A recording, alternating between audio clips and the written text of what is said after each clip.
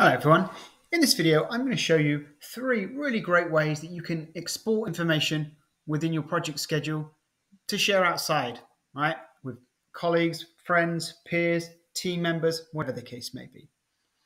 All right, so the most common thing you're going to want to do is print. I hear that every day. Oh, I need to print my project schedule, right? Well, obviously a project schedule is quite a large thing, right? If we collapse this down, you can see we've got a lot going on this page. So what you can do is kind of make it as streamlined as you can, right? So you can see the entire project, but it's a large thing to fit on a piece of paper. But if you want something like this to be printed, I'm going to show you how to get as close to it as you can. Click File, Print. Now what you can see is, to some extent, because I pulled my splitter bar over and to display the Gantt chart, it is showing me kind of what I have on screen. It's not perfect, but it's much better than it was. If I go back and actually make that all the way the other way, like this, right, and then go back to print, you can kind of see it's gone away, right? It's not perfect, but it does kind of what you do, right? If you have the splitter bar all the way over, it's pretty much outside. If you bring it all the way in, it will cut off most of the table. So, you know, it's not an exact science, but it works, right? File, print, and we're kind of there, right? I'm getting what I want. Task name, duration, good enough, right? You've also got this legend down here. No one needs this legend, right? If you don't know what a task is, you don't know what these things mean, just print a legend page for them, right? But I'm just going to say none, right? I do not want a legend page. That's going to save me some real estate. So now, to be fair, that doesn't look terrible, right? It's 2 pages. If I have a big camera, 4 pages. If I have a big printer, I could probably get away with doing some of that, right? I could probably get it on 1 page. I've made it and collapsed it. I'm pretty happy with that. I've got rid of the legend, so it saves it about 1/3 or 1/4 of the page. So I think we're in really good shape. By default, we're in landscape. I'm happy with that. I could print that at this time. That's one way to do it. Another way, let's give you the example that you have a team member working on the task within your project. His name is Tom Henry, right? And you want to share the list of all the tasks they're working on your project. Nice way to do this is to go to the View ribbon, and we're going to go Filter for Using Resource, and then in the drop-down, Tom Henry, press OK. It's going to show me every single task in my project that has Tom Henry assigned to it. I'm just going to take specific information. Tom doesn't care about, a lot of what phase it's in, right? Just wants the logistic, the names of the tasks. I'm using the control key here. How much time we think, that's probably important. Probably want the start and finish dates. And he doesn't care about pretty much anything else. Successors, predecessors means nothing to Tom. I'm going to copy that, control C. Oh, right click, copy. This is not a valid selection, full rows, or well, I'm not sure what's happening there. I think I have to take it like that, right? So, and I can remove the ones in the middle. I'm just taking specific rows here. There we go. Just these rows, okay? Copy that. I'm going to go over to Word now and paste that into there. Doesn't look great because we've got all these other columns that have come through, but it has pulled through the task name headings. Let's try that again. Control Z. And back to Microsoft Project.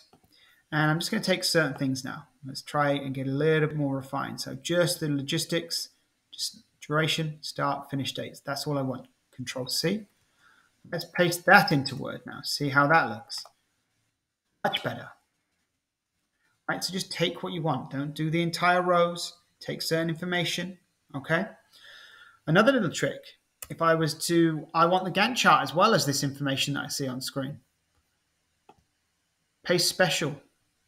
So different options here. If you do the picture mode, you're going to get that Gantt chart coming along. It does include some of the other columns that you didn't want, right? There's different formats that you can see here. Paste it as a picture. Boom. Now we've exported it with the Gantt chart as well. And you can always come in and delete other things out of here, right? It is a picture, so you'd have to kind of collapse it and cut things out, so it's not perfect. But it's certainly better than printing everything off, as we saw in previous modes. All right, so that's exporting using printing, using the smart copy and paste feature of Microsoft Project. It's really nice because it does pull through the column headings. You don't have to go and select that or retype it. It makes life pretty easy there. The third option in Microsoft Project that I wanted to share with you is the timeline tool. This is a great way to present information high level to other people. To get this, we go to the View ribbon, select the timeline from the Split View section of the View ribbon. Pull down the splitter bar here. Now I'm just looking at my timeline. What I want to do is just show, let's see the project start and finish date. Let's pull that up there. Can I do that? Usually right click, add to timeline. That's the one. It doesn't like me. Let's try that again. Right click, add to timeline. There we go. So that's the overall duration of my entire project. And you can scroll through it, and as you do, you'll see the Gantt chart updating on the right-hand side. Very nice. I can add event planning, right click, add to timeline. I can select 3 or 4 tasks as well. Right click, add to timeline. So I'm just coming in and taking some tasks. You can see the little check mark represents those tasks are actually complete. I can put in fact, let's remove my using resource filter there. All right.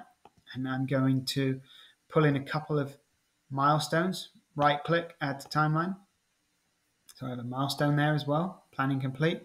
And you can pull these little labels around. You can have the milestones at the top, oops, or at the bottom of the page, like so. Move the labels around. You can even pull out the task. So the Tokyo Olympics planning, maybe I don't want to see that. I can see that as a kind of a parenthesis, so I know where that is now. And you can hover over anything to get more information, right?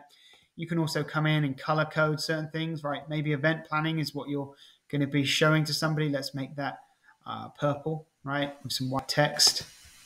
Maybe that's what they like to see. So I can color code it. I can make my milestones slightly different colors on the Gantt chart. So we know that this one is the end of planning, right? Event planning, planning complete, similar color milestones. You can color code things as you like, right? What you can also do is you can drag this out. This will actually adjust the time scale in the Gantt chart below, right? So now we're looking at a wider, so that it zooms out essentially. And if I want, I can actually export this also. You can just take a screenshot, or you can use the copy timeline feature. It's 3 different levels of compression. For emails, pretty small. Presentation, optimized for PowerPoint. Full size, just as it says on the tin, full size. Let's take the presentation one. I'm going to paste that into Word as well. You don't have to necessarily put it into PowerPoint. And you can see how that kind of looks there on the screen. We probably should go for a landscape orientation.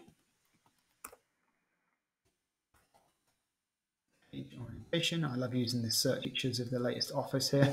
Landscape. Now I can see it. Great. Another quick feature there. Let's go to a new page. Enter a new page. I'm going to right click and paste that as a picture. Right, and see how that looks. Slightly different, right? And you can blow this up a little bit easier, right, than you can this one. You see how things come a little bit crazy with that one. But with this one, you can move things around as well if you want to manipulate things. And they're all individual little things, right, which makes it difficult when you're stretching it. This is just a picture. Another quick tip there. All right, that is the 3 different ways that I always pull out information out of my project schedule. I hope you find some of these helpful. If you like this, please like and subscribe to my channel. I really appreciate your comments and feedback. And if there's any other videos you'd love to see, please let me know. Thanks and have a great day.